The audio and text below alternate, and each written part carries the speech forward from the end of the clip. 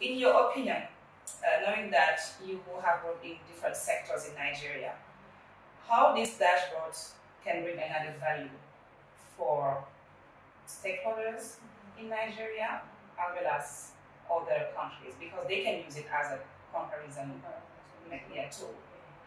That's a great question. I think that the dashboard is very novel. We've never had anything like this, especially for tobacco control.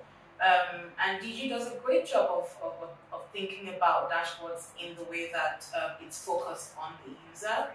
So our dashboards always reflect what is the country's context, it's validated information, and it's shown in the way that people find it easy to kind of make all those comparisons, right? So the added advantage, I think, is in the fact that this is a user-friendly dashboard that does not exist that hadn't existed until now.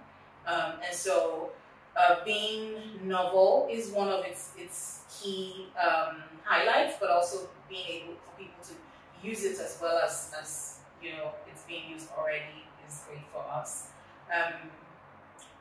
How I see that being used comparatively across other countries is to be able to kind of like use it as a benchmark for what is possible.